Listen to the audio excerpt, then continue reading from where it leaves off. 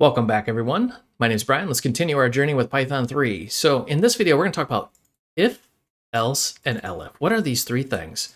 Well, it is simple flow control. And when we talk about flow, we're talking about the flow of an application. And this is the basic building blocks for that flow control.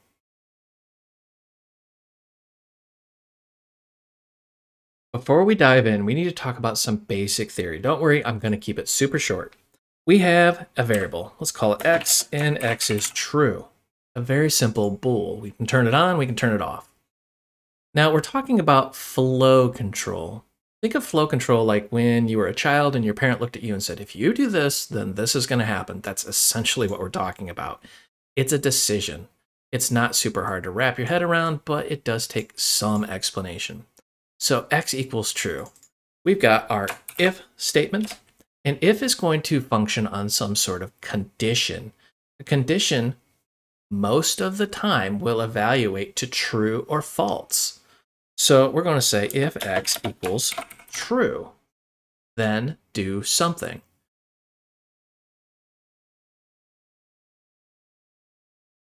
We'll have some code that'll run if it's true, and we'll have some code that'll run if it's false. Now, this is not always the case. What I mean by that is sometimes this over here simply doesn't exist. You're only going to evaluate for true, but you can do things like say, if it's true, do this, else do that. And it can read like a book. You can literally say, if Bob equals happy, then do something. If Bob is not happy, do something else. It's really that simple. However, you need to understand this is the fundamental building block of almost all applications. This is called flow control. You are controlling the flow of the application's logic. All right, enough theory. Let's dive right in. We're going to look at if conditions. So we're going to create a variable called x, and we're going to say it is true. This is just simply a bool. We've seen this before. Now I'm going to say if, and you notice how in VS Code it gives us these little templates. We're just going to do normal if. We're going to say if x, colon, and now we want to print something out. Let's go ahead and run this and see what happens. And it says yes. So our programming logic is x is true, and if x, notice how I just said if x. We could have said if x equals true,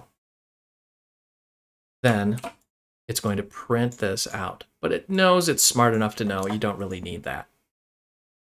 Also notice this indent. We've talked about this a little bit before, and this colon. So if you're coming from another programming language, this is really what it looks like under the hood. You have these brackets, as everybody loves in, C++, C#, JavaScript, all the C-style languages, and the code's pretty much indented. Well, Python does away with that. So all of this gets converted into that, and it's much shorter, much easier to read. You don't have all these weird squiggly lines you got to worry about. Now, you can continue to execute as long as it's on the same indent. For example, x is true, if x, print yes and again. See? Yes and again. Now we are going to say else, and this is where we pop back. Need that right there to tell Python that we've got more coming. And we're going to just simply print no. What's going to happen when we run this? Well, x is true, so if x, and then it's going to run this. Else, it will run that. Else is funny because else says, hey, if this didn't happen, then instead run this code here. Whenever you see these indents, think of this as a block of code. It's actually called scope. So this would be a scope, and this would be a scope. It's a much more complex topic that we'll cover in a future video, but I want you to be aware that exists. Let's go ahead and run. You see yes and again. It never printed no. I'm going to say help. I mean, just to make sure this really stands out on the screen. Run it again. We never see it. Why? Because this is true. If x, then print this out. it never jumps to else. So let's change this to false. And you'll get a feeling for how programming logic takes place. X is now false. It's going to say if X, print these, else print that. So what's going to happen here is it's going to get to X and say, nope, X is not true, so ignore this block of code and instead jump down to else and run this block of code. See? Help. Works as expected. So what we've really been talking about is condition evaluations, and they're pretty much going to be true or false, meaning true, run it, or false, don't run it, or just do something completely different. Let's take a look at some condition evaluations here. So I'm going to say X equals 100, Y equals 25. So I'm just creating two little variables here, and I'll say if, and we're going to say Y equals X. We want to tell Python there's more coming. And we're going to print this out. Notice I'm doing this all on one line. You don't necessarily need to do these tab indents. You can do everything on one line if you want to. So we're saying if Y is equal to X, notice there's two equal signs. If you do this, you're saying make Y the value of X, and we don't want that. We want to test for equality here. We're going to say equal to. And we can just, through the magic of copy and paste, speed this up just a little bit here. And we're going to look at our condition evaluators here. So I'm going to say if Y is not equal to, and then we can say less than. So if Y is less than X,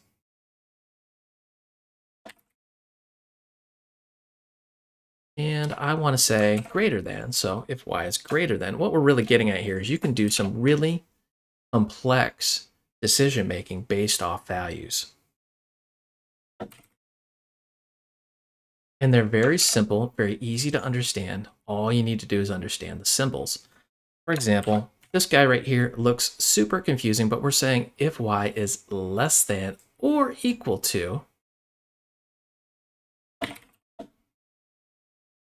Notice how you have this compound here. So now this gets really complex and you've got it all on one line, but it is super convenient to do that. And you can do the exact opposite. You can say greater than or equal to.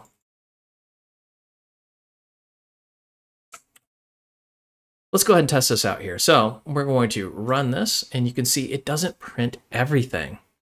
It says not equal to, less than, and less than or equal to. So what's going on here?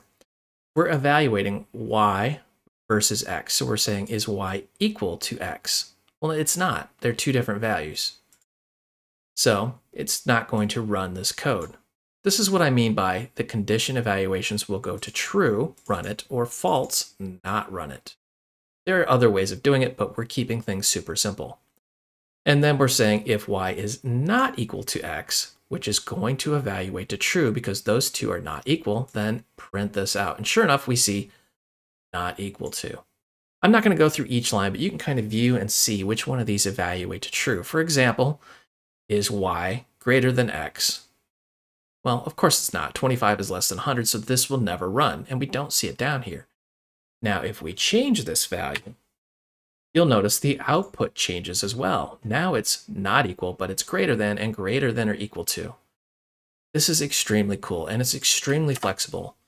Now you start to understand how computers make decisions. It's based off simple if logic. If this statement or this condition evaluates to true, then run some specific code. All right, all of this seems pretty cool, but look at this. It's kind of a jumbled mess. It's just this big wall of if statements. It's very hard to read. There's no indentation, and you got to kind of read through every single one to find the one you're looking for. Let's talk about ELIF, which is really a switching solution. Now, when I say switching, other languages have a concept called a switch, which is just like, think of a big panel of light switches. You can turn them on and off. Python doesn't really have that concept. There's ways around it, but it doesn't really have that specific concept. So let's look at a way of getting around this. So I'm going to say X is 10. Now we want a bank of switches. We want to be able to turn code on and off at will. So I'm going to say if x equals 25, then we're just going to print out x equals 25. Now we want to take this and kind of smash it into something without doing a completely new if statement. We want this to stay all in one line because, believe it or not, these are two different statements and they'll execute separately. So what we're going to do here is ELIF x equals 50. So really now it's going to read this as one giant line. So it's going to say if x is 25, execute this. Else, if x is 50, execute this. And we can just take this concept and keep expanding on it. Go ahead and say if x is 75,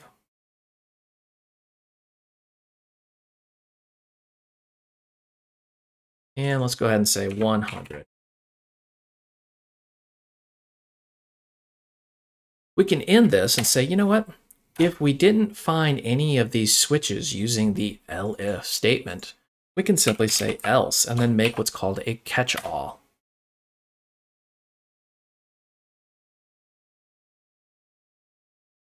Which is going to execute if none of these fired off. So it's at 10. Let's see what's going to happen here. It triggered our catch-all. See? So it went through and evaluated and says, is x 25? No. Is it 50? Is it 75? Is it 100? Else, fire it off. Let's switch this to 75. See what happens. You can see now it just says x is 75. So what's going on here is it says, evaluate this, evaluate this, evaluate this, turn to true, run this code, now we're done. So it'll jump all the way out. Very simple, very easy logic, and it looks much better than just this giant wall of text. Super easy to follow. As you dive deeper and deeper into programming, you're going to find there's always another way of doing it. If you didn't like ELIF, there is another way, and it's called nested or nestled statements. And this is basically a statement and a statement and a statement and a statement, and you can go on forever and ever and ever. Let's go ahead and take a look. So I'm going to say x equals, and let's just pick a number at random, 82. And we're going to say if x is greater than 50, print, and let's say over 50, but wrap that in some quotes here. And because it's over 50, we want to keep going. So I want to say if x is, well, greater than 60, then, and we can use the same logic over and over and over. And this now becomes a very repetitious pattern. So for example, I can just say this and we can just grab this and keep going. Notice how the indents get bigger and bigger and bigger. You have to do this, otherwise Python considers that a new statement. So for example, this would actually create a problem here. It's not going to execute the way we want it to. So what we need to do is indent, indent, and this is what I love about VS Code is it puts these lines where the indent is. So now you can see this is a statement, this is a statement, and so on and so on. And it gets very, very cool very quickly.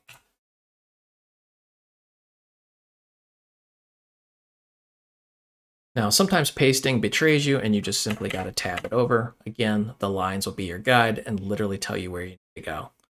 So let's say if it's over 90,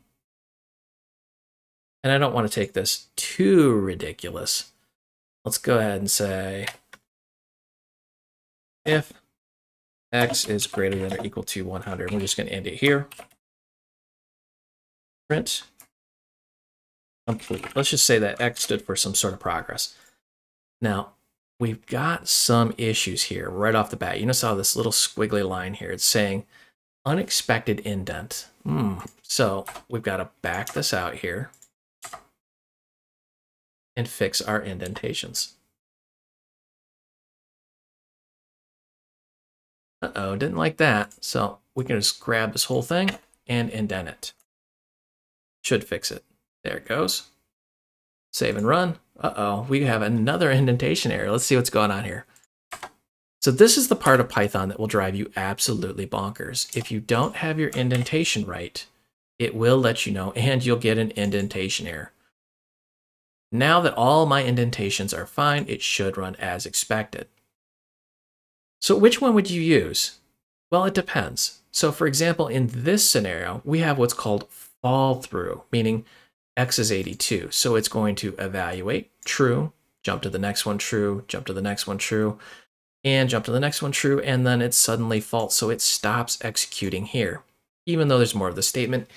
And you have these lovely little indents, love them or hate them, that you have to contend with. Remember, the indentations tell Python where you are in the programming logic. So some people like ELIF, some people like fall through, expect to see both of those out in other people's source code. Choose the solution that works right for you. My personal preference is for ELIF. I hope you enjoyed this video. You can find the source code out on github.com. If you need additional help, myself and thousands of other developers are hanging out in the Void Realms Facebook group. This is a large group with lots of developers, and we talk about everything technology related, not just the technology that you just watched. And if you want official training, I do develop courses out on udemy.com. This is official classroom style training. If you go out there and the course you're looking for is just simply not there, drop me a note. I'm either working on it or I will actually develop it. I will put a link down below for all three of those. And as always, help me help you. Smash that like and subscribe button. The more popular these videos become, the more I'll create and publish out on YouTube. Thank you for watching.